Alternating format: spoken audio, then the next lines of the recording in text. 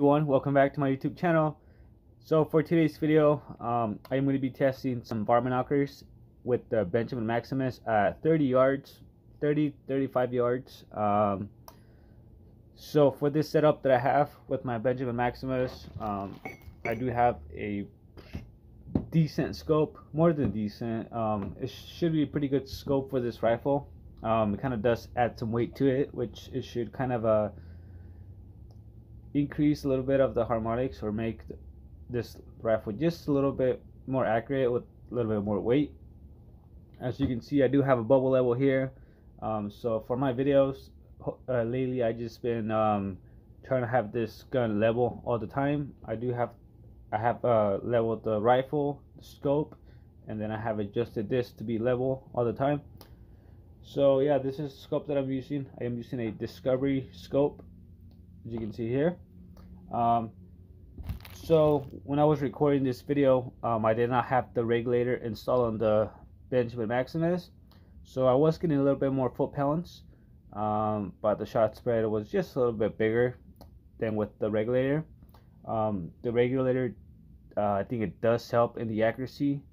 I am able to fill it up to 3000 psi and then shoot it down to 100 and about 1800 or 1700 around there, which it's pretty good shot count in my opinion. It has a really small air reservoir, but enough for that rifle.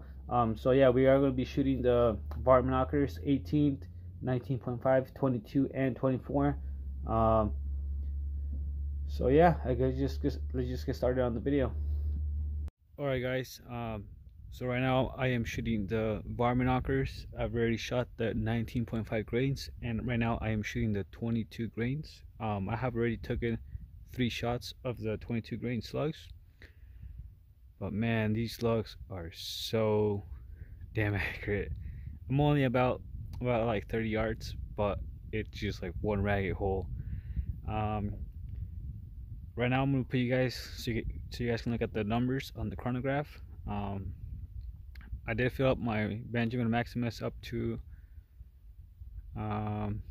maybe like 1800 psi, not all the way to 2000, because I do get better performance at a lower pressure.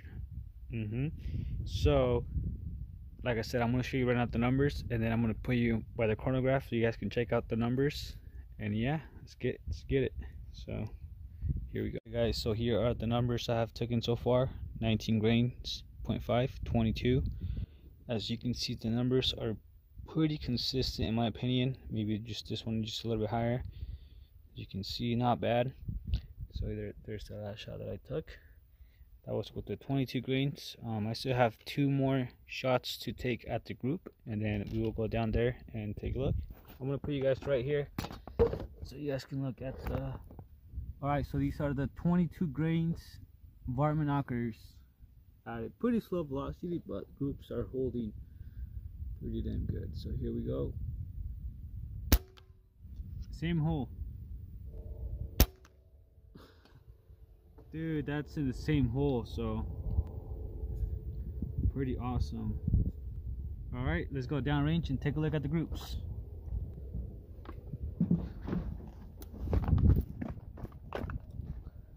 As you can see, it's only about 30 yards, not very long distance. But yeah.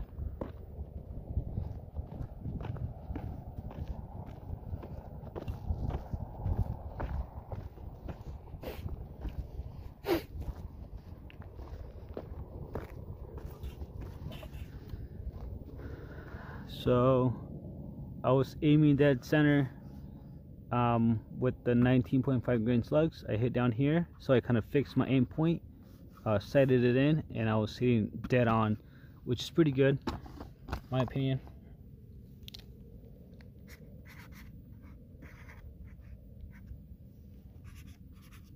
So alright, so as you can see, the group is pretty damn good.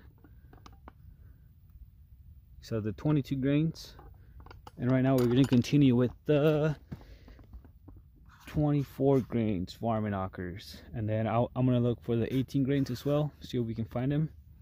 So yeah, Alright, so I just refilled my air tank. As you can see, it's not all the way up to 2000 psi, maybe like 17 to 1800 psi. Right now I am going to be shooting the 24 grain Varmint knockers, and then I'm going to look for the 18 grain Varmint knockers, see if I can find them. So there you go. Alright guys, so here I have the slugs. These are the 24 grain Varmint knockers, and then these are here are the 18 grains Varmint knockers. As you can see, 24, 18. So I am going to start with the 24, write down the numbers, and then I'll continue with the 18 grains. So here we go.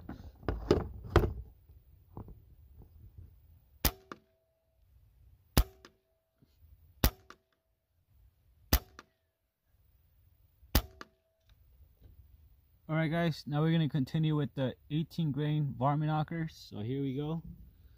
18 grains. Here we go.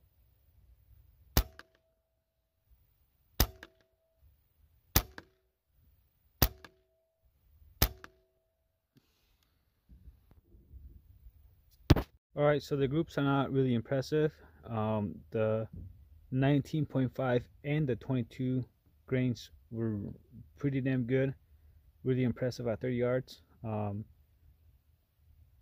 did order like 400 more for the 19.5 grains, so I'm going to do further testing with those.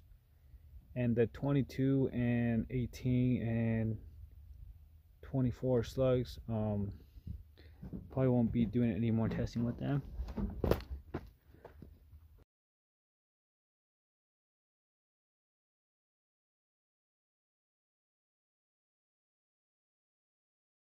Okay, so in the video you guys just watched, you guys kind of heard me saying I'm not going to do any further testing with a few slugs.